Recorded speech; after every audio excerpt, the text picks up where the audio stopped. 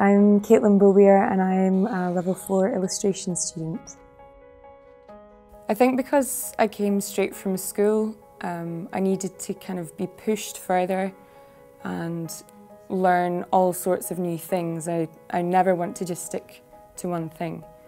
And because I came straight from school, there were other people who had come from colleges and things as well.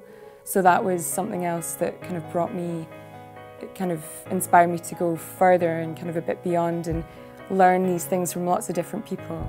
And I think because we are so encouraged to learn from other students, not just the tutors, that is a very important thing as well. And it can be very useful in your work.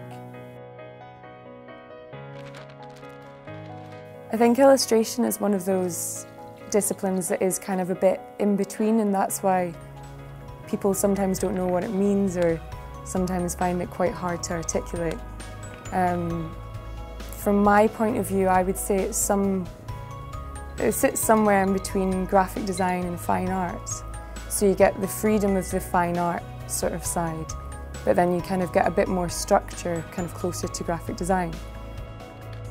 I am quite confident in kind of entering the design field beyond university.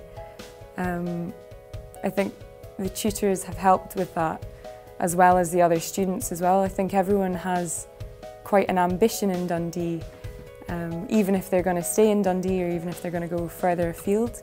There is that sort of sense of, we can do this.